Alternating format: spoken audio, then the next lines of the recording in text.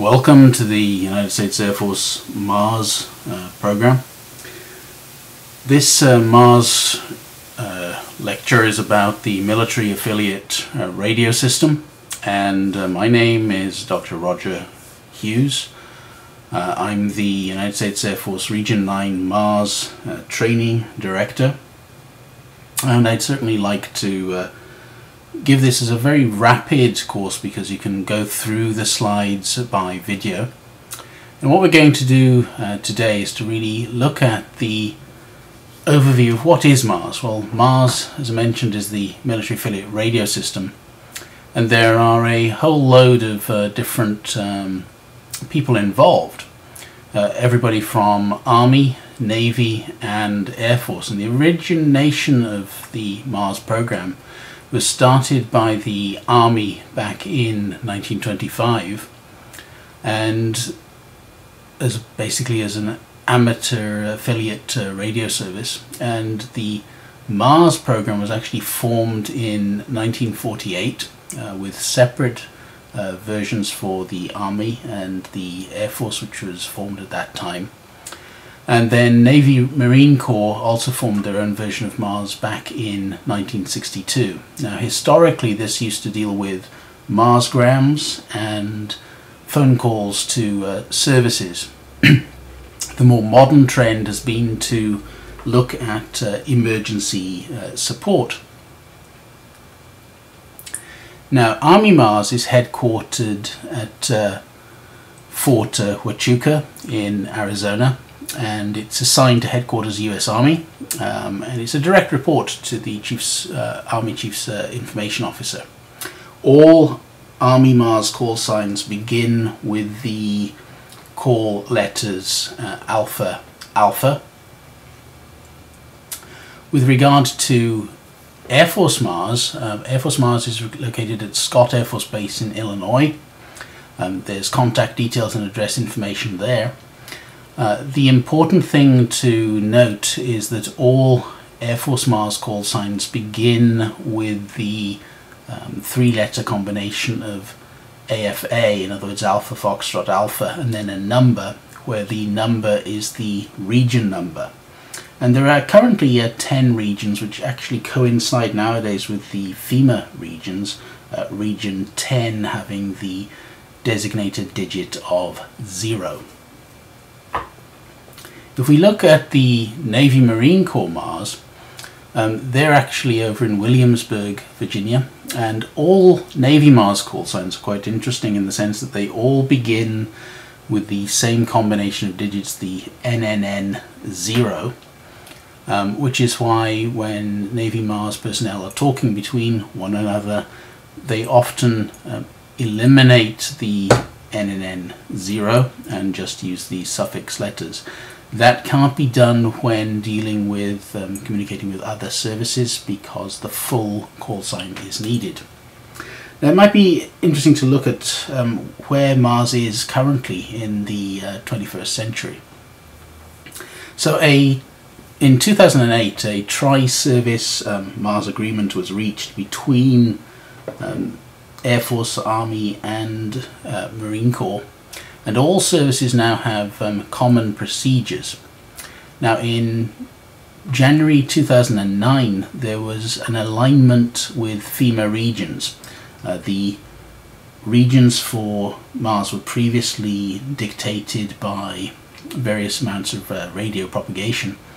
And what they've now done is to align the region numbers with the FEMA regions so that as far as support is concerned, it becomes a much easier matter to provide support when you're dealing with like-numbered regions so that you know where appropriate support can come from.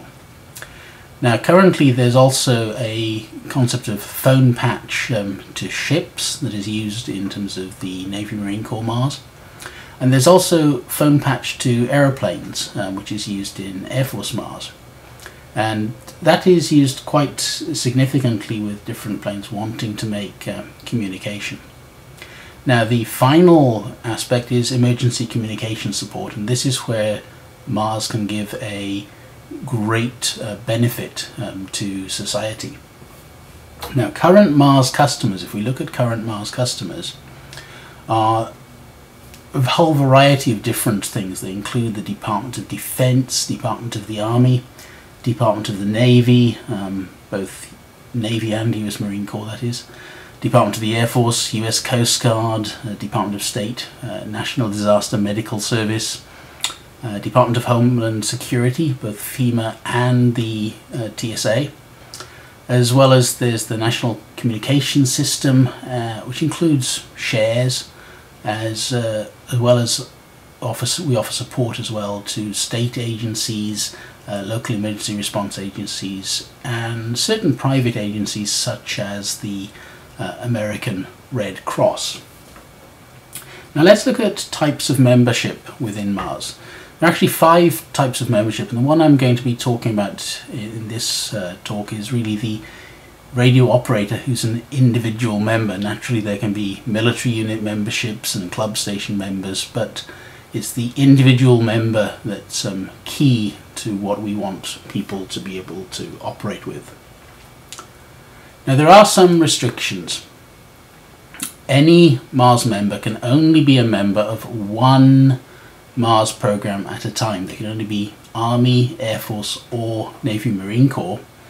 And normally military commands will always affiliate with their sponsoring service M.A.R.S. So if you're actually an officer or a serviceman in the Army, you would naturally join the Army M.A.R.S service. If you're in the Air Force, you would naturally join the Air Force M.A.R.S service. Unless, of course, you're operating in an area where only one M.A.R.S service is authorized, then you could join an alternate M.A.R.S service. Now, how can someone become a member of M.A.R.S? You have to be 18 years old, you've got to be a US citizen or permanent resident, and you must hold a current amateur license issued by the Federal Communications Commission. Ideally, you should also have digital capability, because a lot of emergency traffic is typically passed via digital means, and you must be able to operate on HF frequencies. Now here I'm mentioning you send the request for application forms to your appropriate headquarters.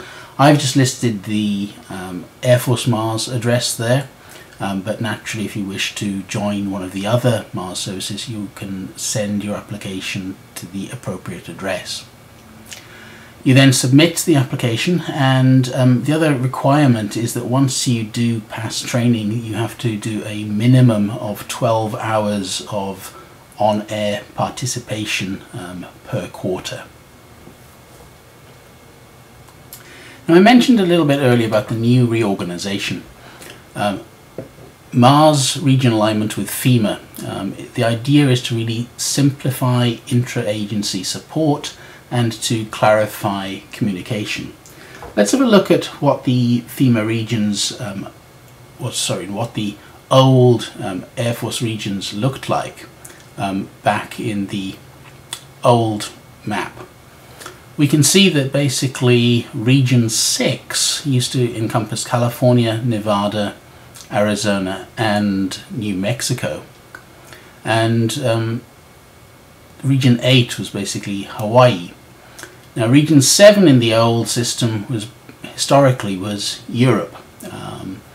Now in terms of FEMA, the numbering was quite different, and so back in January 2009 we changed to map everything out to equate to the FEMA numbering of regions, so that we became, in California, we became part of Region 9, and what we saw was that New Mexico then became part of the new Region 6.